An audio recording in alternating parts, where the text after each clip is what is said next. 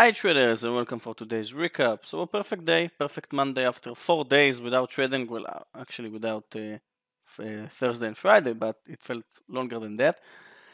I started this day with CCJ, that's because this is uranium stock, beautiful daily chart, bounce from the 200 SMA, beautiful gap up.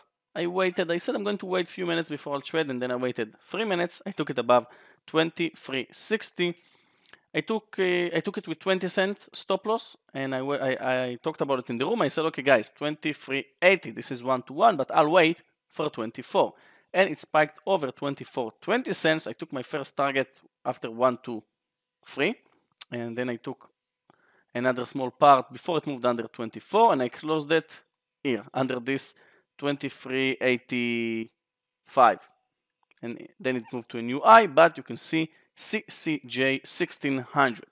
And then I shorted NVDA with Mayor in the room. Actually, Mayor posted it in the room. NVDA under 239. I shorted it. I took small share size, took 3/4 when it moved under 237, 38, and then I closed it at my entry point.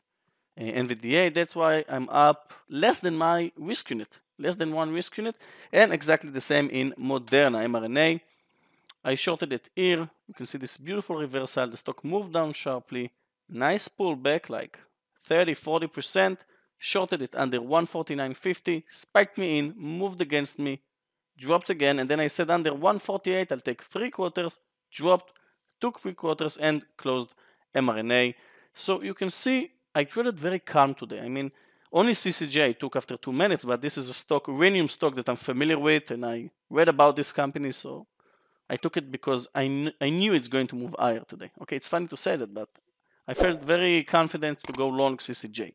And then when I traded mRNA and NVIDIA, you can see that I took not a huge risk. I took fast partials, even less than 1 to 2 in both of these trades, because the market is so unpredictable. You can see the cues. I mean, we opened with a gap down, moved to a new high, broke the lows, again moved to the highs, and then touched the lows again. I mean, this is a very, very, very difficult market to trade, guys. Both the Qs and the S&P. You can see that it's a very, very difficult market to read, very unpredictable market to trade. So I'm glad that I'm green today, because this is a tough market to trade, and I'm not going to take any more trades today. So that's it. I'm starting this Monday green, 3K, and this is great. That's it, traders. Thank you for watching this short recap video. If you like this video, press the thumb up and subscribe my channel. I will see you all tomorrow. Bye, traders. Thank you for watching.